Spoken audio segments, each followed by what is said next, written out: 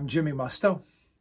The piece you just heard was the Maple Leaf Rag from 1899, written by Scott Joplin. It was the first piece of published ragtime music to become a national sensation. It was a hit with the kids. It was published in Sedalia, Missouri. Joplin attended the George R. Smith College in Sedalia. The college was designed for the educational advancement of Black people. It was an historic Black college. It was called ragtime because the syncopated rhythms were so unsettling to Western European ears that the music was considered to have a ragged effect because of it.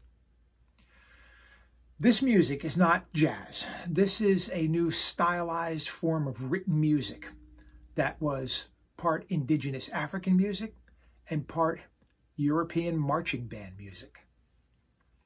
George Gershwin, Leonard Bernstein, William Grant Still, Florence Price, Aaron Copland are just a few American composers that were influenced by this music.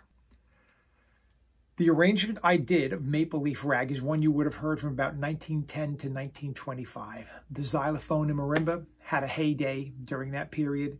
The use of the string bass is a syncretic gesture to Western European music. The drum set was brand new at that time. It's the first time anybody played more than one drum at a time. And this was all because of Scott Joplin's innovation of ragtime.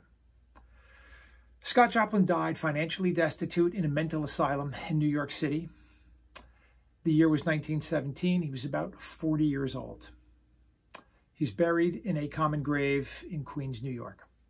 His extraordinary influence on music is felt around the world today, and I'm sure it will be for generations to come.